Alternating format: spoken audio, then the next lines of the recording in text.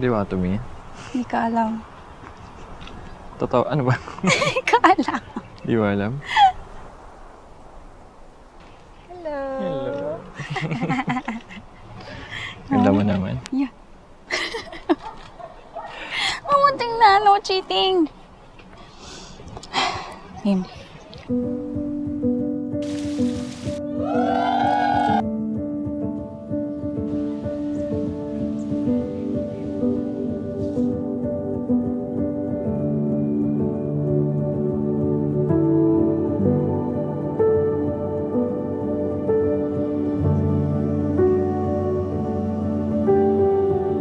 To the love of my life and my greatest inspiration. I knew you were the one when I saw you how you took care of our pedia patients back when we were nursing students. I'm always amazed by how much of a loving person you are. Love is the greatest virtue, and I think you are the embodiment of this gift from God.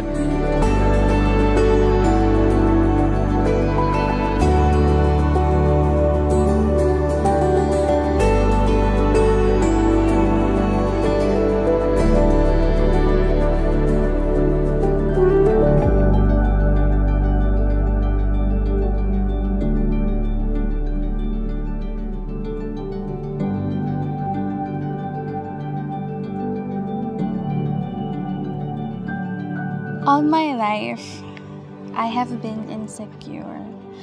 Always felt that I had to compete with everyone.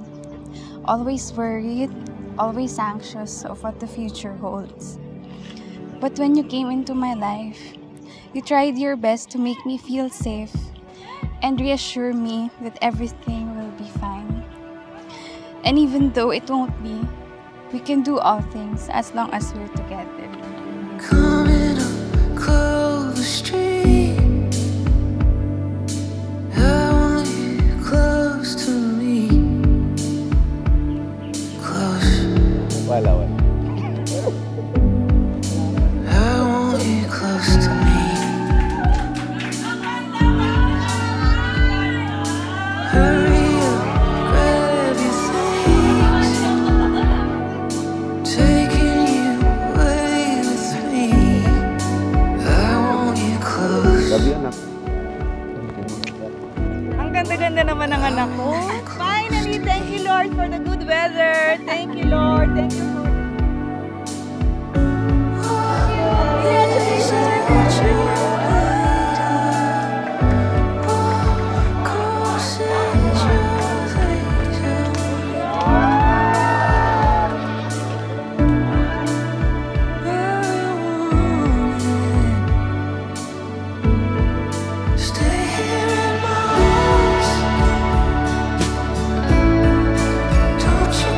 And we're here today to ask the Lord, please be with us.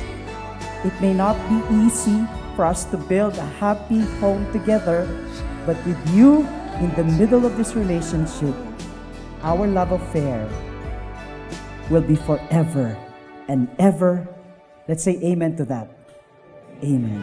Ocean blue sunrise, giving me bad days love.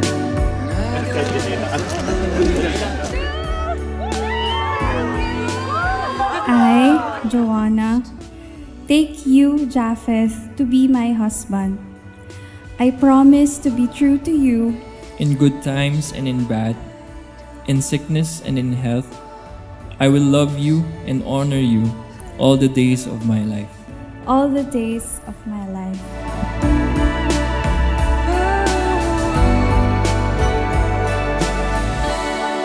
Japheth, I want to thank you because with you I feel safe. I know I am loved, and finally, I don't have to compete with anyone. I will strive to be the best provider to you and our future children. And I look forward to the day we have an entire wall filled with our family pictures, the graduation pictures of our children, and the celebration of our diamond wedding anniversary. I love you, John. Don't you go. Ain't nobody else.